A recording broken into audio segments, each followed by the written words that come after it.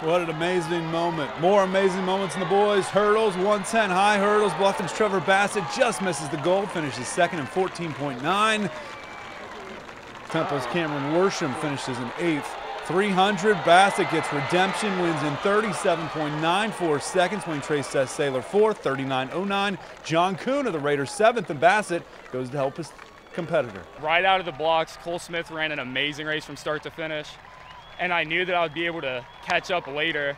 I wasn't able to catch as much as I wanted to, and he just edged me out at the end. He went 14.20, I went 14.26. Both really great times. Obviously, I wanted to win, but he's an amazing hurdler, great athlete. So if I would lose, I'd rather have it be to him. Did that fuel you for the 300 hurdles, that second place? Oh yeah, for sure. I was sad about it for a little bit, and I was like, I got to move on. Have one last race of my high school career, so I have to give it all I got. And if you saw the facial expressions I was giving, it was all I had. And big PR, almost a full second with a 37.9. And obviously the finish was so huge. The guy was just barely in front. He looked like he was losing steam. And then the last hurdle, that made all the difference. I mean, big difference. Just kind of talk about that finish there. You never want to see someone fall, which I've talked to him. He's a great kid. And I still think that I was going to be smoother over the last hurdle judging from it, so I thought I'd have gotten him in the end.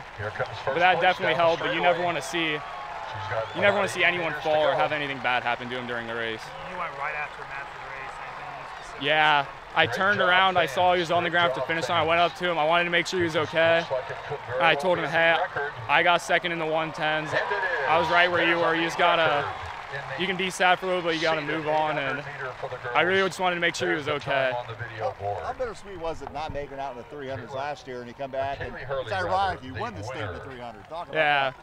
So we've all, a lot of people have seen the video of me falling, so to be able to go from that a year ago to come out training hard and to win the 300s with what I think is a pretty fast time, it's really amazing.